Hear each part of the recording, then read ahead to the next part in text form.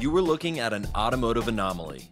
Quite possibly the only American muscle car ever produced where you actually want the six-cylinder. That's right, this beautiful 1987 Buick Grand National with the 3.8-liter turbo V6 motor is in unbelievably nice condition and ready to be enjoyed. With complete original documentation, service records, and a clean CARFAX, this Buick is probably one of the cleanest ones around.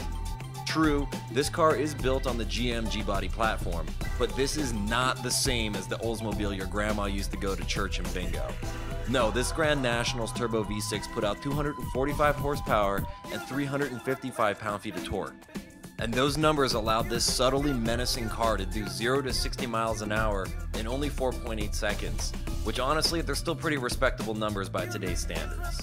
More interesting though, was how the Grand National embarrassed the competition of the day, putting up better numbers than the Corvette, Camaro, Firebird, and Mustang.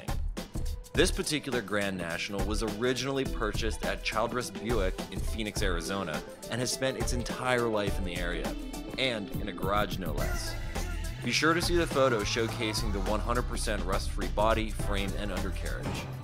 The car comes with original dealership paperwork, sales receipts, books, manuals, and some service records.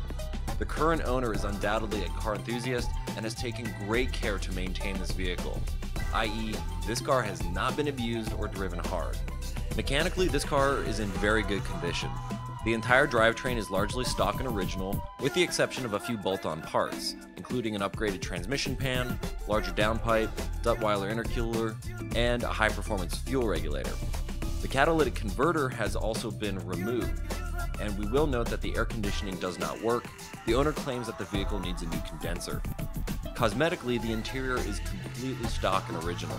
There are a few minor cracks in the dash, but overall the condition of all the interior pieces are very good.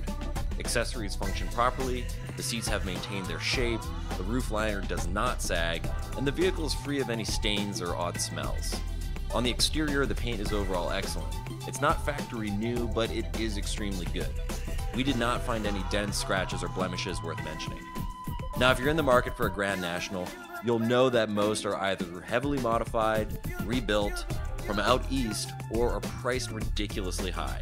This Buick, however, has none of those and is priced competitively.